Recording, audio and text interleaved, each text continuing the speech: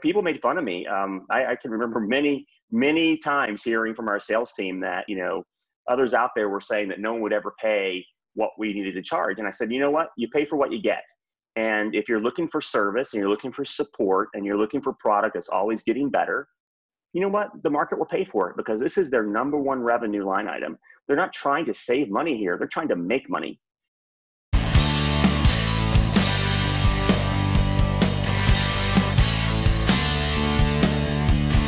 Welcome to the Attraction Pros podcast, where professionals in the attractions business can get tips, tools, and even a bit of inspiration. Join us as we tackle some of the most important topics facing the attractions industry today and gain insights from some of the top leaders, creators, and influencers from the exciting world of theme parks, zoos, museums, aquariums, and family entertainment centers. Because this show is created by Attraction Pros for Attraction Pros. I am Josh Liebman, Director of Business Development for Amusement Advantage. I help attractions understand and improve their guest experience. And I'm Matt Heller, founder of Performance Optimist Consulting. I help leaders lead and work with attractions to increase employee engagement and retention. Now sit upright, hold on tight, and enjoy the leading resource for attractions industry professionals, the Attraction Pros podcast. Hey, Matt, how's it going? It's fantastic, Josh. How are you? I'm so glad to hear that. Matt, I have a question for you. Shoot, go for it. What is the longest you have waited in line for a ride, attraction, experience at some sort of tourism destination, recreation, or leisure / amusement establishment? That is a great question. I want to say the longest I've waited was at one of two attractions that you've worked at. Okay, we might have the same answer then. So it was either Millennium Force or Top Thrill Dragster. Okay. And I can't remember which was longer, somewhere in the 2.5, maybe to 3 hour range for either one of those before I got smart and started doing the fast lane, fast cut, whenever they started those kind of things. So I think it was one of those two things that I waited longest in. It was on the same day? Are we talking like between 5 to 6 hours of your day was just Millennium and Dragster? I don't think so. I think Dragster was closer to when it actually opened. Okay. And at that point, Millennium's wait was a little shorter, but and Millennium would have been, probably closer to that one opening as well. But it's got to be one of those two, I think. Same for me, definitely with Dragster. I think I've waited north of 3 hours to ride it, and I believe it was the season that it opened, which is funny because I rode it several times that season, and even I think on like my 8th or 9th time riding it, I'd happened to wait 3 hours in line. Now there were also some downtimes, with that too. I think that happened.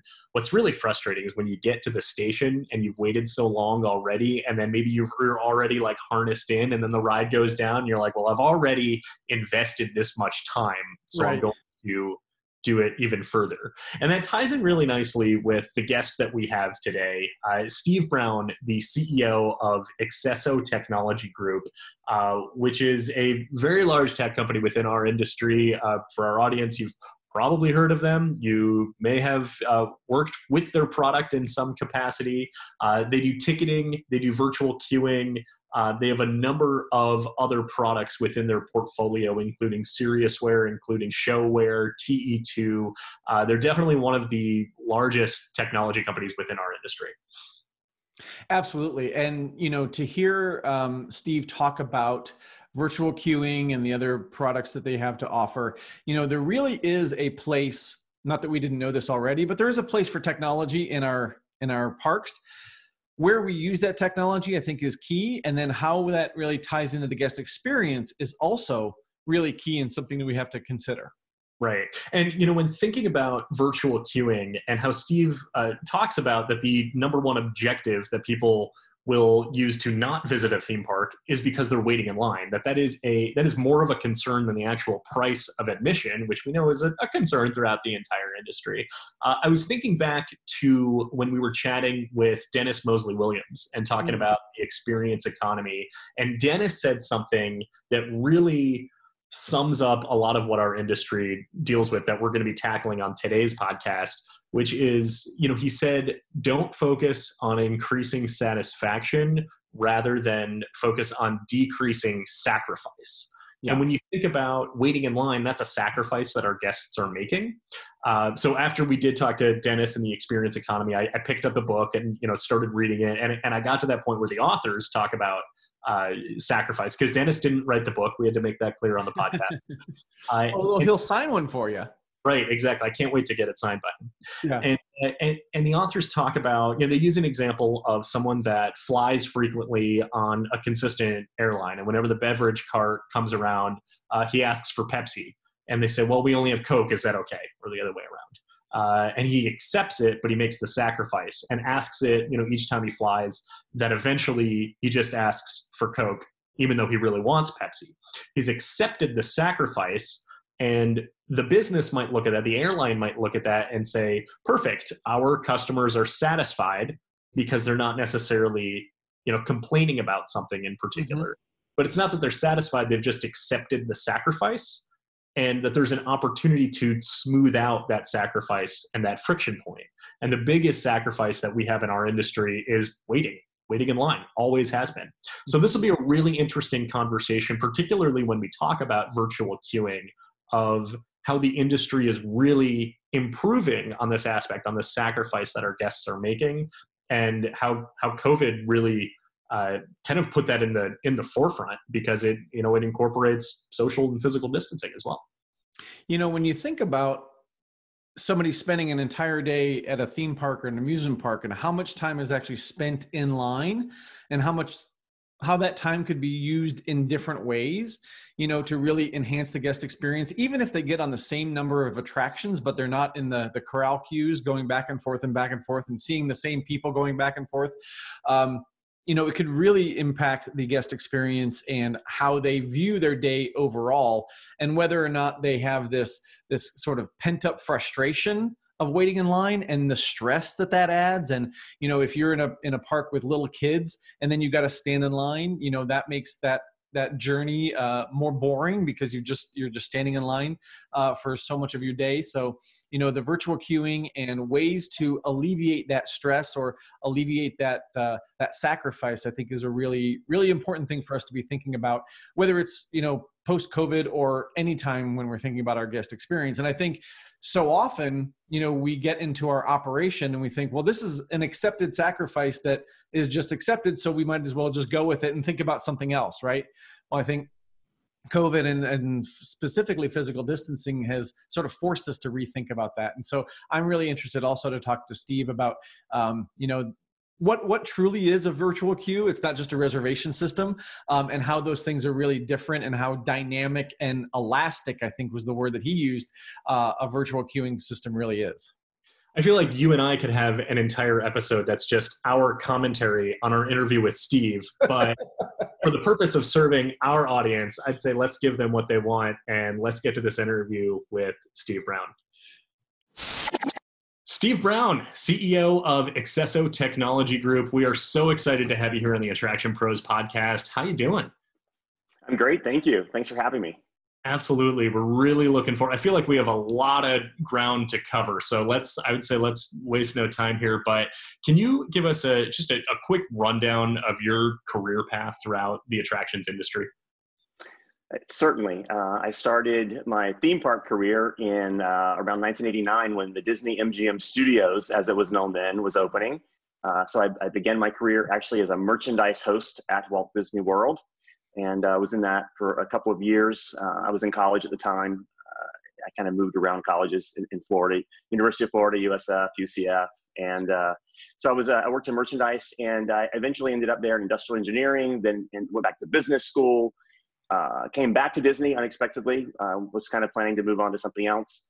Then spent the next decade or so, a little bit more than that actually, in finance at Disney. Was in the finance and revenue management area. Eventually ended up at Disneyland in California, which is an amazing place, and was a VP of revenue management. So ticket pricing, hotel revenue management. I was sort of the ticket guy at Disney for quite a while. Then I took a jump, thinking that life was more than one chapter. I jumped ship, so to speak, and joined Six Flags. Moved to New York City, Was there for a couple of years as doing similar work, ticketing, revenue management, pricing, group sales. I had actually never been to New York City in my life. I went for the interview and got hired in the interview, and so that was quite a turn in terms of geography and new experience. I was there for a couple of years. Then I ended up going to work for the company that did the Six Flags e-commerce that I had brought in, and that company was struggling to say the least. I came in there in 2007 and ended up kind of reorganizing the company. A few years later, ended up buying it. I'm making a long story short here. And, as that progressed, and we'll talk more about the technology and do that later, but as that progressed, I ended up selling the company to a large British company that was called LoQ. And that was in 2012. And so it's kind of been a process of Disney to Six Flags to theme park technology, and now even more theme park technology. As over the years at accesso, we've done a number of acquisitions, and now serve over 1,000 venues around the world in all kinds of different leisure operators, ski resorts and cruise lines, and not just theme parks. So it's a pretty broad-based technology company, but it all goes back to my roots, for me at least, starting 30 years ago almost. Yeah, Steve, I'd love to tap into that just for a second, because you hear about so many people that start on the front lines and kind of make their way into the industry and make a career for themselves. So I'm curious, what are some of those lessons that you learned as a merchandise associate at Disney that have really stuck with you and helped you through your career today?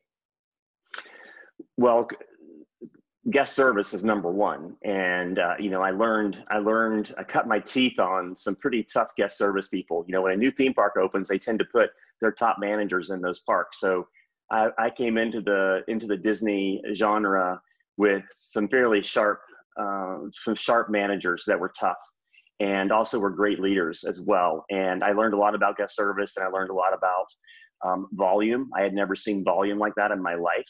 I expected going to work in merchandise, I would sort of be feather dusting the shelves and putting some things out once in a while. But, it was so crazy when that park opened, and just seeing that, I was kind of enamored with it. But, you would walk out of the stock room with an armful of t-shirts with the theme park logo on them, and people would literally take them out of your hands before you could get to the rack. So you'd walk out, you'd be empty handed before you got to the rack, because there were just so many people there. And we actually had gone to almost operating 24 hours. So the opening shift would be coming in when the closing shift was leaving, because they were just so busy. And I think all of that just sort of, got my attention as being really cool. I grew up at half an hour away from Walt Disney World, so I knew the parks very well and would go several times a year as a kid, but I'd never seen the business side of it. And it was really enlightening to me to see really what goes on behind the scenes and how you scale. How do you scale customer service? It's easy when you're dealing with a couple of customers at one time, but when you have thousands and tens of thousands, how do you manage that, and how do you do it efficiently? And so that was the beginning at Disney. But really, where I learned the business side was the lessons learned. You have to network, and I'll tell you a quick story on this. I ended up being a merchandise lead at the front area of the theme park. And I would walk out there. We had a shop outside the gate, and I would always see these people working with their clipboards and talking to customers or to guests. And eventually I got to know these folks, and I'm like, hey, what are you guys doing? They're like, oh, we work in industrial engineering. We're doing exit surveys. And over time, I started working overtime with those folks. And that turned into a job in industrial engineering. That really opened my eyes into the business side of Disney. And, to this day, the people I work for are still good friends. And in fact, I talked to Erin Wallace just 2 days ago. She used to be the director of industrial engineering. She went on to become the SVP of operations, the COO of Great Wolf. And, you build these lasting connections early in your career, and you maintain them. And to me, that's one of the most important things I learned was just, how important leadership was, how important it is to do a great job no matter what your job is, whether you're stocking shelves in merchandise or taking surveys at the front of the park. Your reputation lives with you forever. And I think that's something that I tell people now is, it doesn't matter if you're not doing the most exciting job, make it exciting and make the most of it, because that is building your brand. Whether you're 20 years old or just out of college or in college, you're building your brand, and you will have those connections for the rest of your life. And so to me, that's really how I got my start there. And I remember, back in the day, we had phone books. still had phone books. So Walt Disney World had a phone book, or a Disney company had a phone book. And I remember going through that phone book and thinking, well, who's in industrial engineering? Who's in marketing? Who can I talk to about getting an internship? Or, I would go through that phone book and think, what are the departments they even have in this business? Where might I want to work? And just having that curiosity and perseverance, I think, is really the difference, because, I was one of tens of thousands of employees there trying to find your way through. And so you really have to have a lot of commitment and focus, and just at the end of the day, do a great job no matter what you're doing. Merchandise, or I used to work overtime selling glow jewelry, and I would always want to be the number one glow jewelry seller for the night. No matter what you do, you have to put your best foot forward, and I think that sticks with you. And you have to build those principles early in your career, and Disney certainly taught me a lot about that. Absolutely. Yeah. Thank you for that. So then, as you progressed, from merchandise into finance, and then even, moving over to Six Flags, and you were, leading to, I guess, the founding of Accesso, or you then, going in and acquiring, this technology company. What was the gap? You had obviously now seen a lot of, a lot of what the business looked like from the finance and the revenue side of it, from Disney and from Six Flags, and looking at it, on this very kind of high level view. And what was it that needed to be filled that didn't exist from the technology standpoint at that time? Well, first of all, I'm very entrepreneurial. So I think my whole career, I was looking for opportunities to do something, on my own terms, perhaps, and something that was a little bit outside the box. And what I learned over my time at Disney in finance, and then at Six Flags, was there was a gap on the vendor side, on the theme park industry, is where I was looking at it from, in terms of the vendors, the technology vendors, understanding what you actually need on the operator side. So, system functionality, revenue management functionality. And what I learned is that our ticketing vendors at Disney, which, they're still out there today, and they're good vendors, but we didn't fully always understand how to use the system. We had to have teams of people to operate the system to get the full advantage of it. And what I saw as I stepped out of Disney was other companies would have these great systems and not even realize the features they could use. At Disney, we had patched that with a service model. We had a team. We could afford to have a team to learn how to use the system and to know every page of the sort of user manual, and to work with the vendor. And we had those resources. But what I realized was that the broader industry would kind of buy the solution, whatever it was, and they would have some training in the beginning. And then a year or two later, they would say, oh, this system isn't very good. It doesn't do A, B, C, D. We're like, well, actually, it actually does. You just don't know how to use it. Because they didn't have the service model we had at Disney to apply that out. And so my thought process was, if we could take that service model and apply it to the software that was being sold to the industry, where customers really got great support, and we're working with a vendor that listened to what they needed and could respond quickly with changes, that there could be a model for success out there. It wasn't just sell the software, give them a user manual, charge them some thousands of dollars for training, right? Which is what most vendors do. They charge for training, and wish for the best, and then collect your maintenance revenue for the rest of your life. To me, that wasn't what venues wanted or what they needed. They needed more help. This is their number one source of revenue, ticket revenue, or maybe it's their food and beverage or other areas that a system is providing. They need to know how to use the features, and they need to use them. And if they need a service model on the tech side that helps them make all that happen. And too many software companies are just trying to make the sale and then sort of push that over the wall to the customer, and okay, let's go on to the next sale. Well, that's great for the software company in the moment, but it's not great for the customer that bought it, because they're never going to have a deep relationship with that product. They're going to love it for the first few months. They'll be frustrated here and there. And then over time, their love affair with the software will decline. And it really should be increasing every year versus declining. And I thought that was a service model that we could apply from my Disney experience, because that's what we did. We said, look, we have all these systems there. Operations doesn't understand it fully. Finance doesn't fully understand it. Marketing doesn't know our capabilities to create promotions that match up with the system. So if we can provide a service model that helps all those areas in the company, utilize our capabilities more, right? Or funnel the requirements that we need back to the vendor, then we'll have a better product, and we'll actually make more money at the end of the day, which is really the important part. Make more money or have a better guest experience. And that was what I saw as the opening in the tech industry for the leisure sector, was how can you provide more of a full service model with software? And people made fun of me. I can remember many times hearing from our sales team that others out there were saying that no one would ever pay what we needed to charge. And I said, you know what? You pay for what you get. And if you're looking for service and you're looking for support and you're looking for product that's always getting better, you know what? The market will pay for it, because this is their number one revenue line item. They're not trying to save money here. They're trying to make money.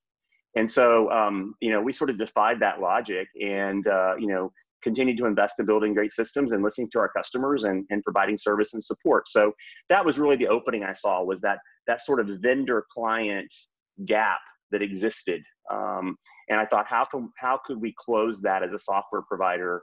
And then over time, what we've done is we've acquired more products and more systems besides just the core ticketing system that I started with. And we apply that model across the board. It's the philosophy of how we operate. So Steve, can you talk a little bit about those acquisitions and how you kind of brought them under your umbrella and got them to kind of buy into your system? Sure. Well, we realized that the attractions industry didn't have a provider of scale, right? There wasn't an IBM for the attractions industry in terms of the solutions they need, whether it's queuing or point of sale or ticketing, even some of the guest experience and guest management products. So the mission that I set out on when I sold my company to LoQueue was, let's create a provider, a brand that has scale and has trustability, if that's a word, with the marketplace, because there's scale. You haven't got to worry about the vendor going away next year. Let's create something that has a reputation in the industry for service and quality product. And let's make a statement to the industry, and let's provide operators with a really great product set. Instead of the operator needing to go to 4 or 5 vendors, perhaps we could provide that and then have a deeper relationship with the customer. And in the end, they can have a better product. So yeah, we purchased several companies. It started with my company, which is now Accesso, oddly enough. I always say the company took the married name, because LoQueue wasn't a great name for the business. Accesso was a better name. And so we used that name after the acquisition. But then we went on, we bought Seriousware, which is, just a great product in the sort of cultural and ski sector for food and beverage and merchandise and ticketing. We bought Showware, which expanded our reach into the assigned seating and theatrical live event space, which was not something we had. We acquired Showware, which gave us great distribution capabilities and expanded our reach into other outlets besides the customer's own website. We acquired TE2, which is an identity management platform, which is a bit complicated to explain, but essentially it's a syndicated platform that users can subscribe to, like they subscribe to, say, Salesforce.com or something. But it's a way you can have a customer relationship with your millions of theme park visitors. So we create an identity for each customer and then keep track of all their behaviors and activities, so you can target them better and have a more a deeper relationship or more contact with them when they're in the physical environment through an app or whatever other means you have to communicate with them. So, we've put together a really, a great set of assets alongside LoQueue and alongside the Passport solution. And, we can pretty much cover whatever you need if you own a theme park or museum or ski resort or, any number of visitor attractions like that. So we are kind of a one-stop shop now. What kind of challenges have there been, when looking at all these acquisitions? They all have their individual character and their personality. And, recently I took Bob Iger's masterclass through the masterclass program. He did a whole unit on, talking about, acquiring Pixar and, ABC and ESPN and talking about, and the importance of kind of the assimilation into the company culture. Yeah. And I'm curious for any challenges that you may have experienced or what, accesso had to do to make sure that those companies were still able to kind of, breathe and kind of, march to the beat of their while also aligning very much with all the other brands in the portfolio. Yeah, and in all cases, we bought healthy businesses that were making money. So we didn't have an objective to go in there and sort of fix them. That wasn't the objective. The idea was to create, a more synergistic business that had multiple different, types of products. So we weren't going in to clean them up. So our approach was different. And sometimes in acquisitions in particular, you'll see they're buying companies that are struggling, or, let's turn it around. We really weren't buying turnarounds. We were buying great businesses that had great histories with their customers and their employees. So we had to be very careful. And I think the most important thing, and, did we always get it right? No. But we certainly tried. And you have to be respectful of the individual cultures that each company has. And you have to work yourself towards a center point that works for everyone. There are always mechanical things you have to look at that are never fun, like vacation policies that are different, or, who gets a cell phone and who doesn't, and all these kind of things. As a company, when you're working together, you kind of need to have the same rules on that stuff, or it becomes unfair. So you've got to work your way through those things, which, those aren't the hardest part. It's more the cultural piece and how, every business sort of has its own, it's called tribalism in some cases, right? How do you avoid tribalism so that you work as one company versus a bunch of separate groups? And, that's the harder part. And you have to just take your time and, allow people to absorb each other's cultures and get to know each other. And, even within the business units, it's not just that, it's also geographical. How you do business in the UK is very different than how you do business in the US. And whether we're two companies, two products, or one, you're operating in different ways, and you have to learn those differences and respect them. And it takes time, and you can't rush it. You can't rush these integrations. You can't sort of have one, let's have a big all hands meeting and we're going to solve all this. That does not work.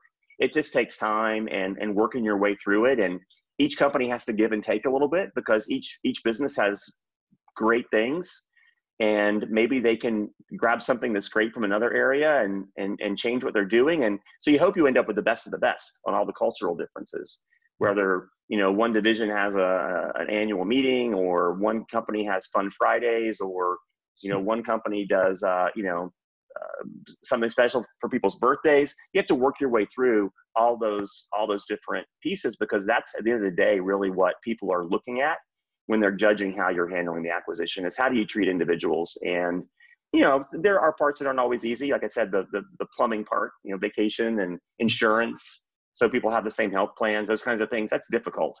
But you always try to find the best common denominator across the group and just work your way through it. And it's not easy. And we did a lot of acquisitions very quickly. We were doing almost one a year. So by the time you finished all the work to get on the same payroll system, for example, we had another acquisition coming in.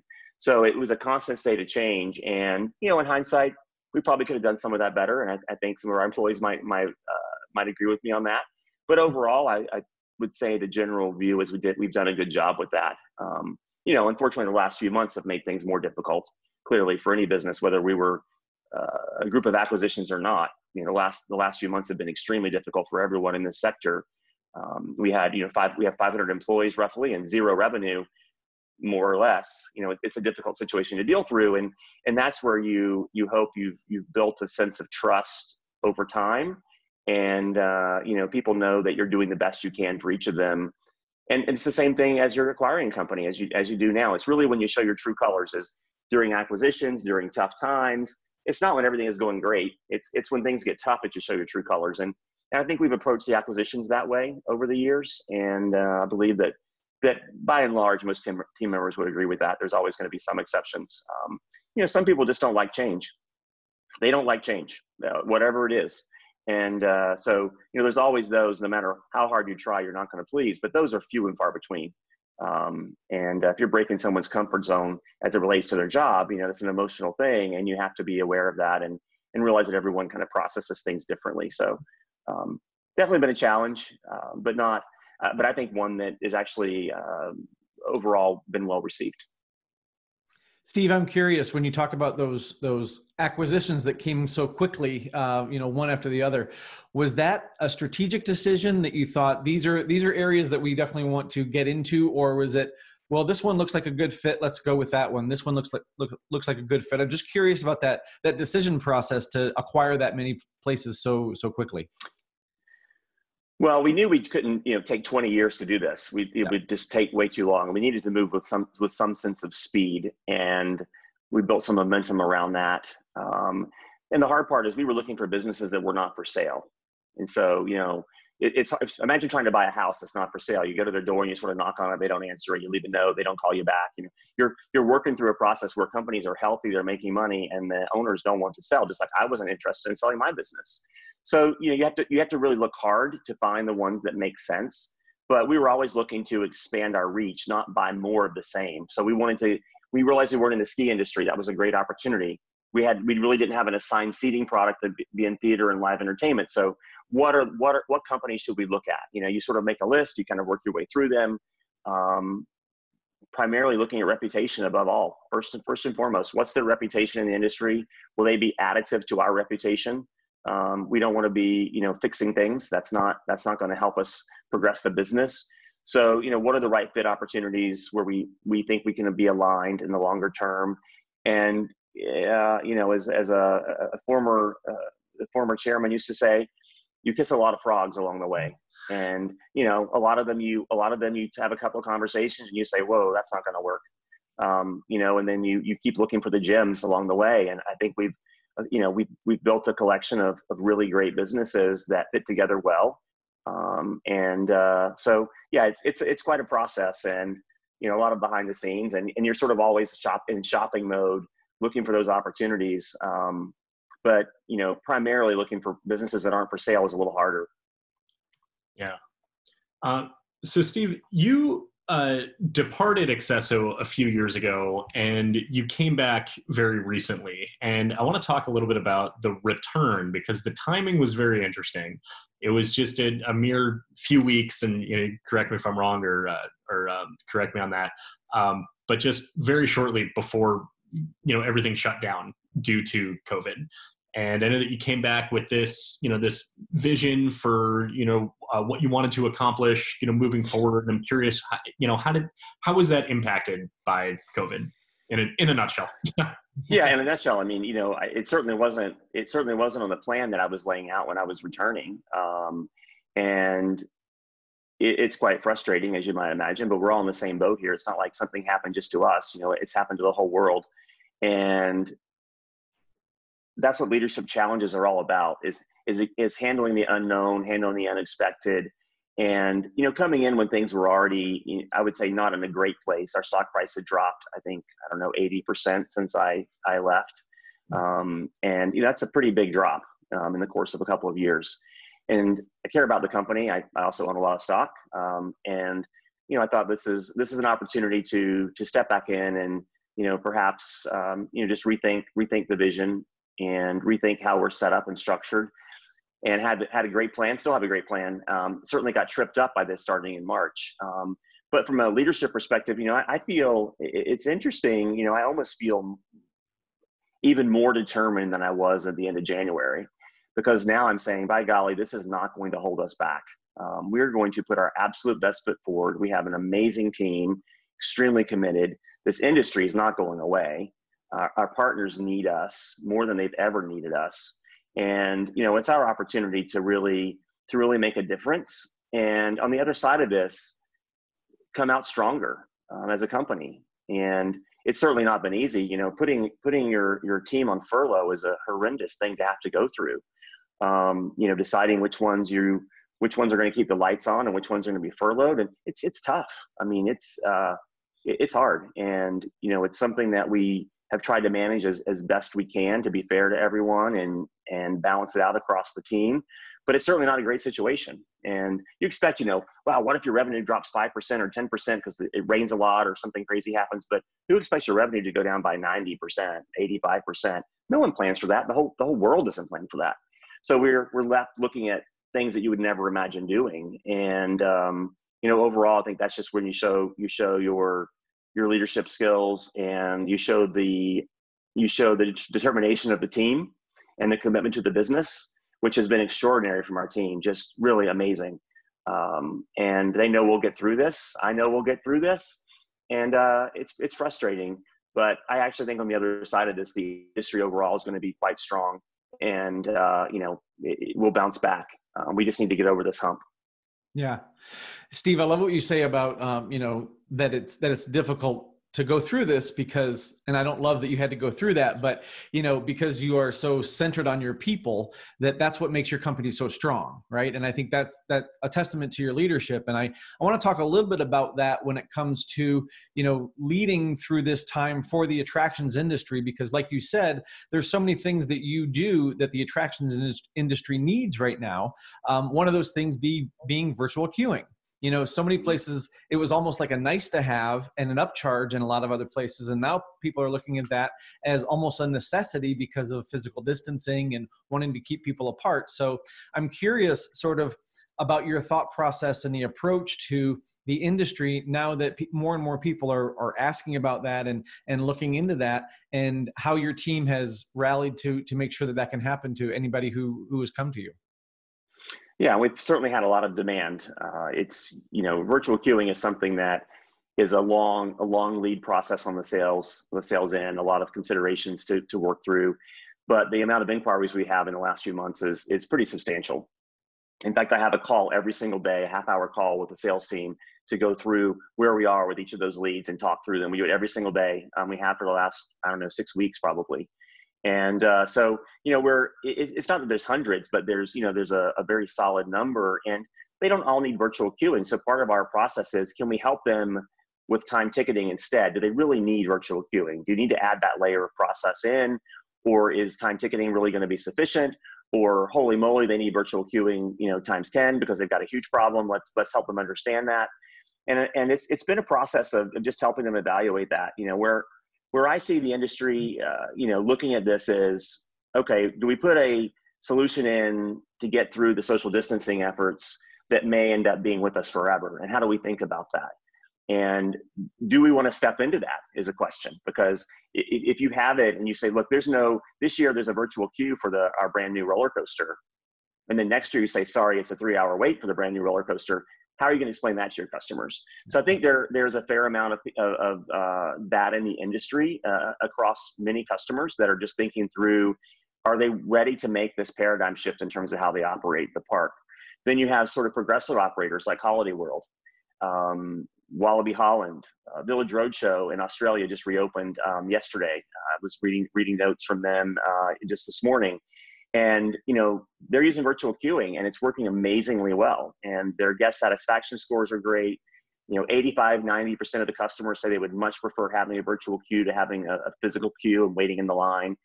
And, it just takes time for the industry to move. This is a complicated decision and involves a lot of different factors around space planning. Mm-hmm. When people aren't in the queues, right, they end up at other places in the park. So you've got to think about the capacity from that. But, I still think at the end of the day, if your number one reason to not go to a theme park, in every survey I've ever seen across my career, and I've seen a lot of them, the number one reason is I don't like waiting in line. Number two is how much it costs. Always in that order. And if you can address the number one objection that consumers have to doing something, why would you not address it? It has to be better for the business if you can find a way to address the number one objection to buying your product. And so that is my view on this. And it's not that the whole entire park needs to be on virtual queuing, because a lot of attractions have a 10 or 15 minute wait. It's a very reasonable wait. No one minds that. It's sort of part of the experience. It's when you have the 60, 90 minute, 2-hour waits, and people end up waiting, in two of those attraction lines. They spend half their day waiting in line when they could have been enjoying the other attractions that had lower demand, right? They could have been shopping, they could have been eating. They're not just going to stand around and sort of crowd the sidewalks.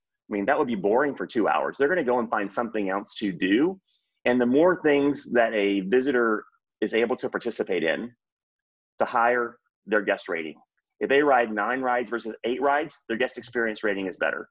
If they enjoy a longer time in the park and it's a good experience, their rating is better. And so, I think they're more likely to then post a photo on Instagram, which is incredibly important these days, of them having a great time versus posting a picture of the 90-minute wait time sign. and then saying it was 90 minutes and the ride was 3 minutes long.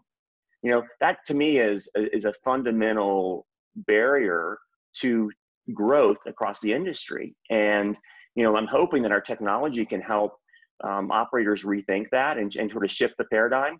Putting their top 2 or 3 rides on a virtual queue could fundamentally, in my view, change how guests review their experience. Mm-hmm. And, there's also options to sell premium queuing, right? If you want to spend a little more, you can upgrade. And I believe that by having everyone participating in the system on their smartphone in order to ride those 2 or 3 rides, it brings more people into the system. They have it right on their phone, and they can click to buy the next level up at a much easier process than maybe going into a retail store and buying a wristband or, doing something like that. It's so much easier if you have this sort of point of sale system in your pocket. You just click and pay with Apple Pay or your credit card to use for your ticket purchase already stored or whatever. It unlocks a new revenue potential, or it increases the revenue potential the parks already have. And it also then makes, I think, a significant difference on that number one objection to going to a theme park, which is waiting in line. And so I look at this broader than just, how do you facilitate social distancing? But I do think that setting up, mile-long cattle queues of steel railings, when technology could easily solve this for mere pennies per visitor, it seems to me just a bit, not as progressive as it could be. I'll say it that way. And so I see these, I see some of the lines and some of the parks in other parts of the world that have been open for a while, and you sort of see these pictures of these, 800 person long snaky queues. And you have to remember the queues are distanced, the parties are distanced 6 feet apart. And then the switchback, you have to skip every other row in the switchback. So these queues take up a lot of space. And, what is that experience for someone who's already hesitant to go, and maybe hesitant to go into the park because of social distancing? And now they're wrapped in these long queues. We can provide a so much better experience. And that's what we're seeing in Holiday World, Wallaby Holland. That's what we're seeing in Village Roadshow from their reopening already. And, I hope the industry takes note of that. And, where there's a difference, and to talk about virtual queuing for a moment longer, is there are reservation systems out there that say, quote, we're virtual. They're time slots, or they're sort of like open table for theme parks. They're not virtual queues. A virtual queue is a dynamic process. It's elastic. It looks at what's happening at the attraction in terms of throughput. It looks at the number of guests coming back, the guest flow rate coming back, and it adjusts everyone waiting in that queue. So if you were given a expected return time of 1:15 and the ride goes down for maintenance, we're going to reshuffle everyone waiting in the queue and give them a little bit later time. If you're in a time slot system or a reservation system that isn't real time, everyone's going to keep showing up. I say it's like Lucy in the Candy Factory, right? All the people are coming back and there's nowhere to put them because the system wasn't dynamic enough and responsive enough to reshuffle everyone in that queue. And what happens if that ride doesn't reopen for the day and you need to dump the queue of everyone waiting? Where do they all go? And our system has been around for 20 years. We truly invented virtual queuing. We held the first patent for theme park virtual queuing. And we've been perfecting this for 20 years. And it's a real virtual queue. And I have to say, I do find it a bit annoying sometimes when time slot systems are called a virtual queue or virtual line, because I think they undersell the potential of what a real virtual queue is for a theme park.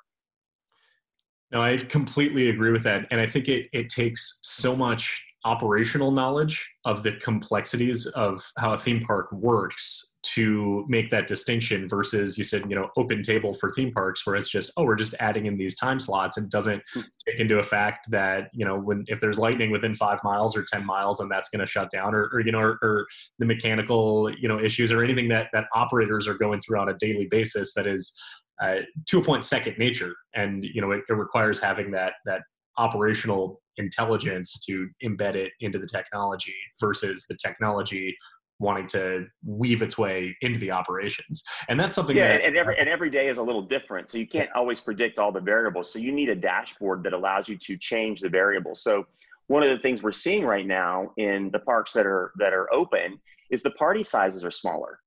Well, that makes sense, right? You're not bringing grandma. You're not maybe bringing your neighbor's 3 kids with you. You're probably just packing up your household and going to the park, right? Because you want to get out. You've been locked up for 3-4 months in quarantine. You want to get out and have some fun, but you're probably not, texting 50 people, let's meet at the park. And so the group sizes have changed. And so you need a system that's very, very, maybe they're bigger on Saturday, but smaller on Tuesday. And the group size matters when you're scheduling your virtual queue, because that's your throughput. And so you have to have a system that you can really adjust and fine tune for that, because if not, you'll either be bringing too many people back or not enough people back. And so you have to have a system that really is a lot more sophisticated than people would realize or expect behind the scenes, in terms of all those variables and how you can manage them. And importantly, how you manage, the ones that impact lots of people, like dumping a queue, right? In our system, you can say, oh, you were waiting for an hour. We're so sorry, the ride's down now for the rest of the day. How would you like us to invest the time you've already spent on a different ride? We allow you to move that over and give you credit for the hour you've already invested, versus saying, sorry, 101, not riding that ride. Yeah. Your queue is canceled. We have a great system for allowing the guests to invest that time somewhere else.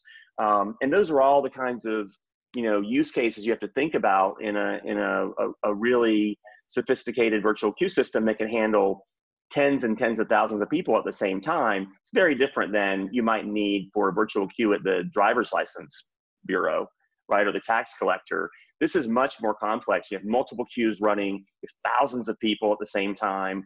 And you have all these external variables you can't control, like weather and ride performance and guest behavior. So you need something that's much more advanced. And the type of learning we have in our system from all the different circumstances has given us a range of features that the operators have at their disposal from their smartphone to adjust something if things have changed from what is predicted. So that's really what true virtual queuing is. And when it's up and running, it's a pretty beautiful thing, honestly. And if you look at how these parks that are operating are experiencing their crowds and social distancing, it's really like a textbook case study. There's not big long lines of metal rails and people piled up at the gate, turning into social media rants about social distancing. These are very well, executed reopening plans. And I think virtual queuing has played an important part of that for these operators. Do you think, and COVID related or even COVID aside, but do you think that there will be a day where the standby queue is a thing of the past, or will it always serve its purpose? I think the standby queue can always serve a purpose, because they're, single rider lines, for example, or is always an opportunity. Even with the virtual queue situation, you can still have a single rider slot to fill, and you want to make sure that every seat is full to get maximum throughput. So I can see a case where you could have a secondary queue even on an attraction that's running at virtual queue. And you have other use case scenarios where you might need to handle some percentage of the guest population on the side, perhaps, perhaps physical disabilities or other reasons that, you need to have a separate queue. Virtual queue doesn't work.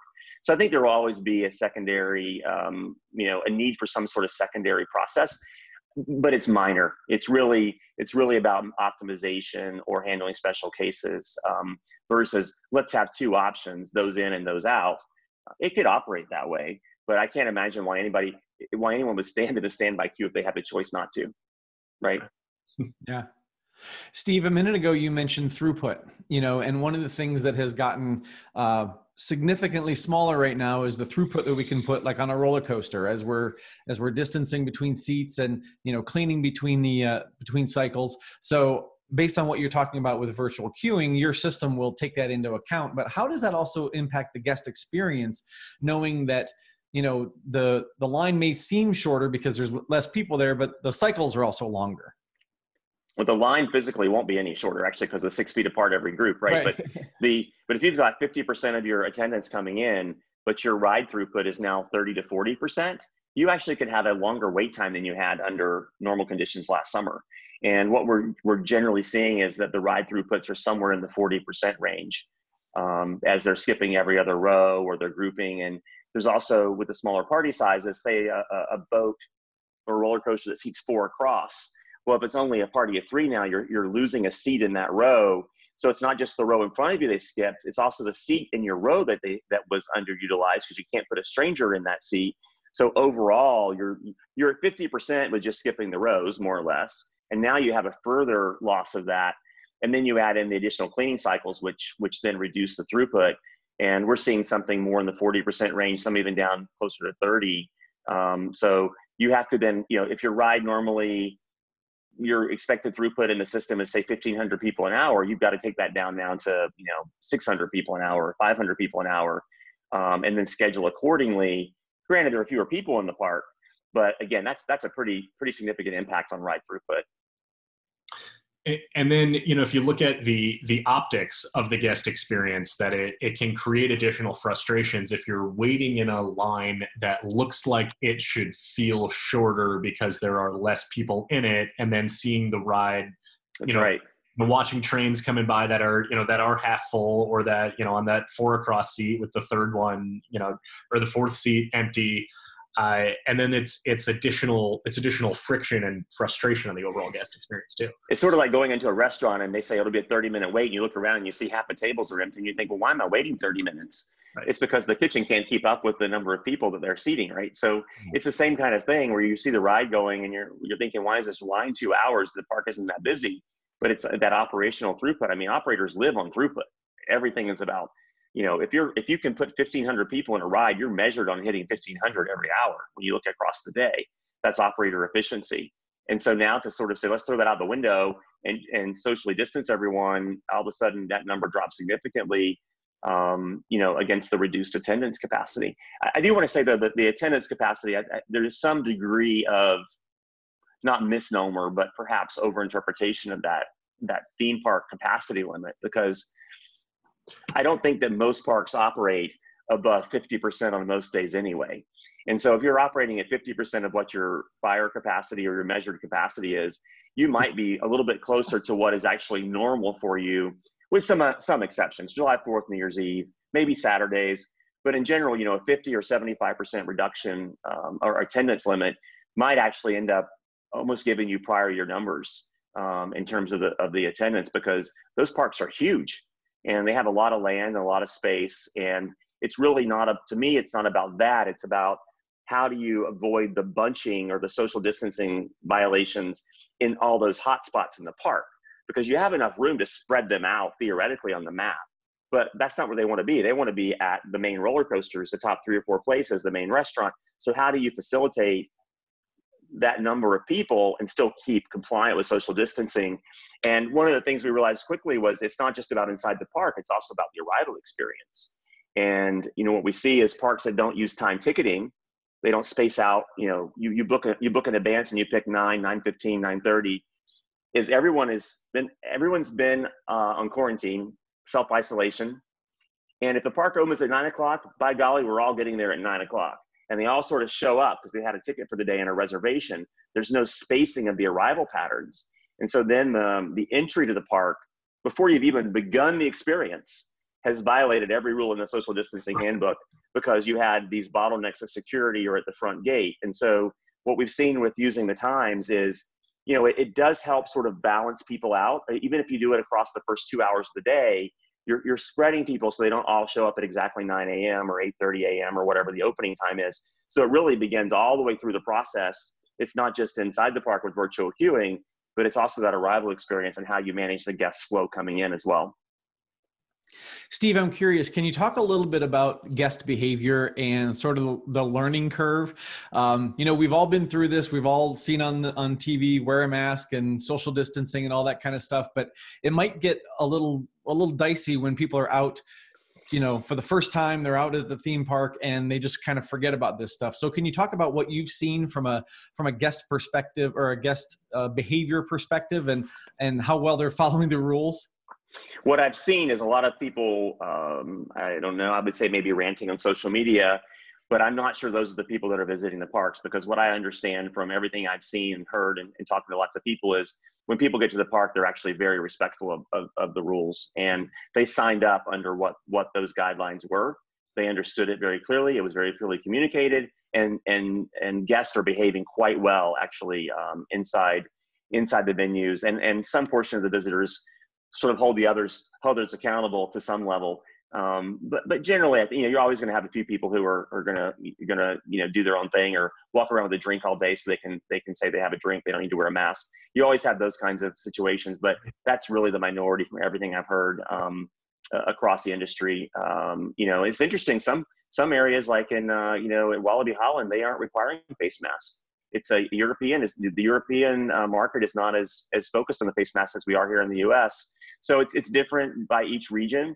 But what I've seen across the U.S. is generally, a lot of rather heated comments on the social media post about it. But then in the actual practicality of the operation, it not being a challenge. That's at least what I've heard. I haven't seen that with my own eyes, but that's what I've heard in the industry. Yeah.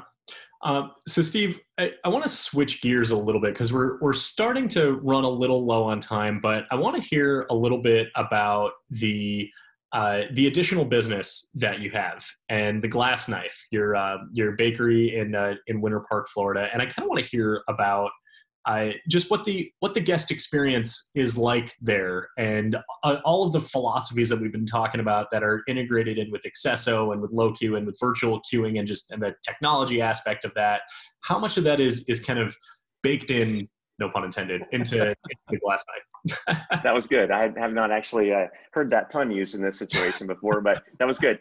So it's all about the guest. It's all about the guest experience and a story. The restaurant is called the Glass Knife because my mom, who was an avid baker, collected Depression era glassware, and one of her prized collections were these beautiful glass knives that were made in the 20s and 30s, and they were manufactured because at that time period, metal knives weren't stainless steel, and they would leave the sort of metallic tin can taste on food. So someone created glass knives in the 20s and 30s, and they're truly beautiful. And that was the inspiration for the name.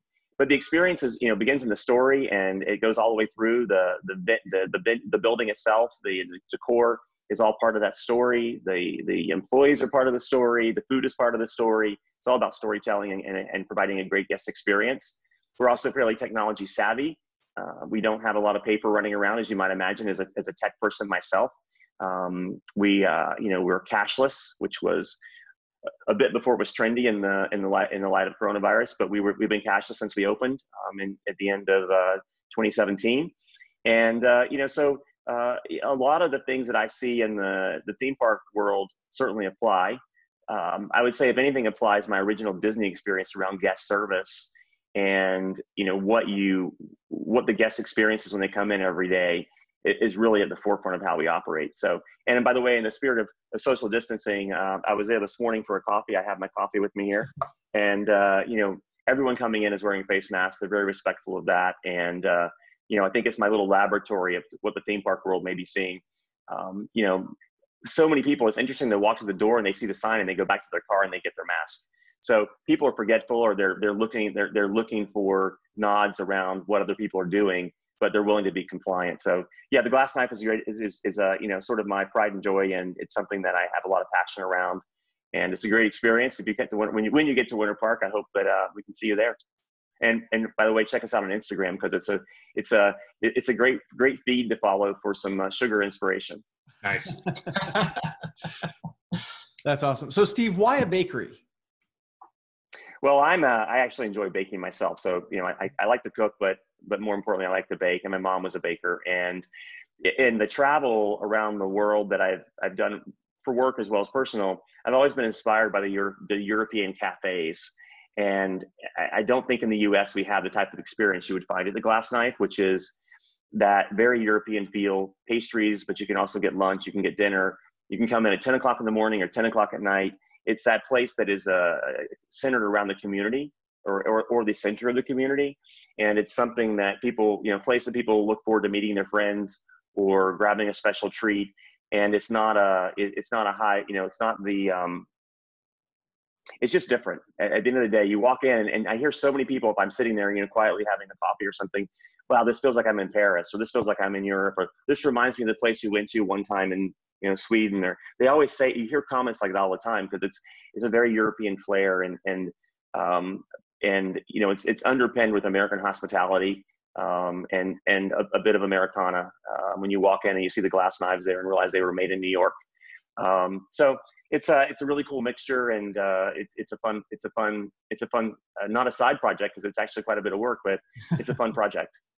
Well, that was what I was going to ask, and I like how you said it's like your laboratory, and I feel like everyone just kind of like needs something like that just as an outlet to, just kind of channel creativity into something. So how do you manage your time between doing that and running a huge tech company? Well, I have a great team. I always set the Glass Knife up to be scalable and to be self-sustaining. So we have a great team, a great management team, great general manager, great operations director, an amazing executive chef. So they really run the place. I go in and have coffee and, point out a few things, but overall the business it really runs itself, and I get to work on the fun stuff, which is great. So do you bake it all for the Glass Knife? Not for the restaurant, no. Please, I wish I let the chef handle that. He's much more qualified than I am. Thank you. Gotcha. And I bake for my own purposes at home, and sometimes I experiment with things, and then he takes them and makes them right. But it's more of a a passion project, and something that I think actually has a great market opportunity here in the States, in terms of providing something different than what's out there with coffee shops and restaurants. So, well, you've made me want to visit next time I'm in Winter Park. Please do. Yeah, definitely. Well, Steve, this has been a fascinating conversation, and we just can't thank you enough for your time. If people wanted to reach out to you or learn more about accesso, where would you send them? I would send them to accesso.com. First of all, it's a great place to find out what all of our solutions are, what the solutions are that we offer, and learn a bit more about the company as well. We're also publicly listed in the UK. If anyone's interested in checking out our stock, it's listed under accesso in London on the AIM exchange. So if you look it up, you can find that relatively easily, or find it on our website.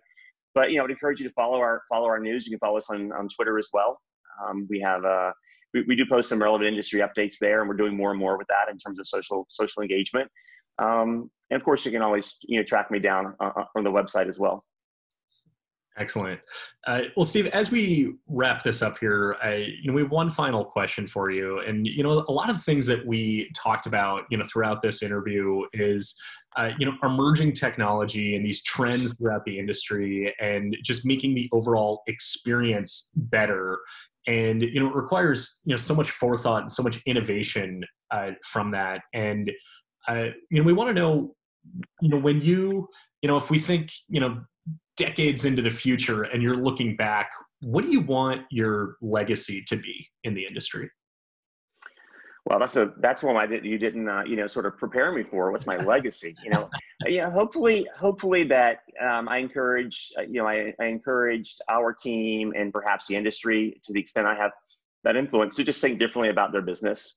And this business is, look at what's happening in the retail business. It's very challenged. Shopping malls are very challenged, and I don't ever want to see the theme park industry or the leisure industry end up in that same boat. And so, how do you make sure that you're adapting to the changing trends and the changing customer expectations?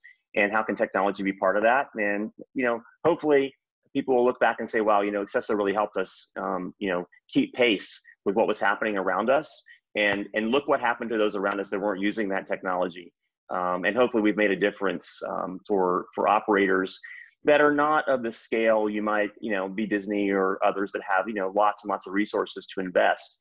But, other companies, big and small, that could take advantage of something from a service provider that we can offer, whether it's queuing or state-of-the-art ticketing or whatever that service is. I hope we can look back and say we made a difference in the industry, and we helped keep it relevant and successful. And in the near term, I hope we can say that on the other side of what we're experiencing now with the shutdown, that we've made a difference in helping the industry get back on its feet. Awesome. Thank you for that. Really appreciate it. We really appreciate your time today. This was a fantastic conversation. Matt and I really enjoyed getting the opportunity to chat with you. So thank you so much for joining us here on the podcast. And for everyone out there listening, just remember, we are all attraction pros. Thanks for joining us for another great episode of the Attraction Pros podcast. We hope you enjoyed today's episode, and we'd love to hear your feedback. Feel free to drop us a line on Facebook, Twitter, or LinkedIn, and make sure to follow us on all the social channels. And make sure you've subscribed to the show so you can get the latest episodes every single week. Also, if you're new to the show, be sure to check out all the great episodes and guests we've featured in the past. And if you want to learn more about Matt and Josh and check out the best articles for you to operate your attraction most successfully, be sure to visit us at attractionpros.com.